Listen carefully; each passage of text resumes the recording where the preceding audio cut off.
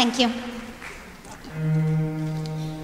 It says here, the average unmarried female, basically insecure, due to some long frustration, may react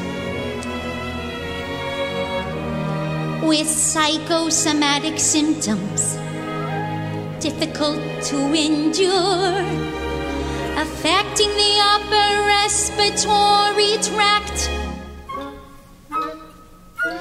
In other words, just from waiting around for that plain little band of gold, a person can develop a cold.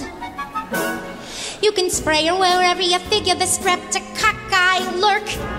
You can give her a shot for whatever she's got, but it just won't work.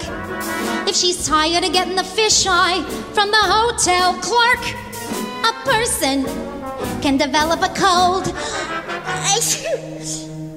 It says here, the female remaining single, just in the legal sense, shows a neurotic tendency.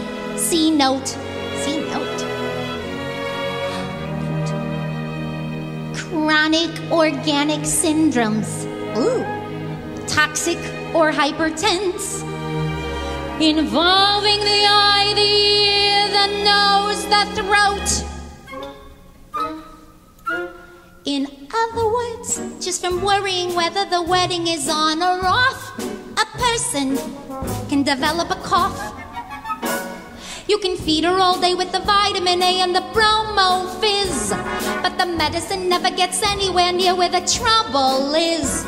If she's getting a kind of a name for herself and the name ain't his, a person can develop a cough.